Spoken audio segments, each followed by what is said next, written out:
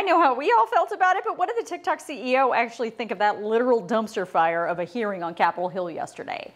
Shou Chew showed up again on TikTok today to tell us, for the second time in 1 week, there were two big things he said in this video, and you may not actually pick them up unless you know what to listen for, so I'm going to tell you why he's saying what he is.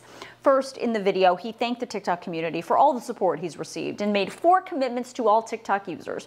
Protect user data from foreign countries, protect teenagers, blah, blah, blah. We've heard that before. But the number 3 commitment has the first big message. Here, I'll let him tell you. Third, we will ensure that TikTok remains a platform for free expression and that it cannot be manipulated by any government. Notice the word any? It's the only word in the entire video that's all caps. He's saying the free expression on TikTok will not be manipulated by any government. Of course, we know he's talking about China, but he could also be referring to the United States. Whether that's past, present, or future, we just don't know, but it's certainly an interesting choice of word. It's saying a lot without saying much at all.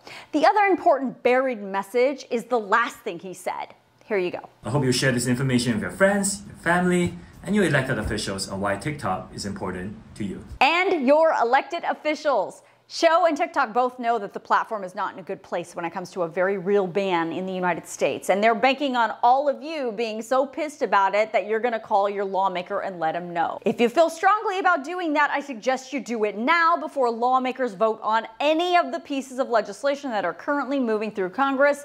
And there are several of them.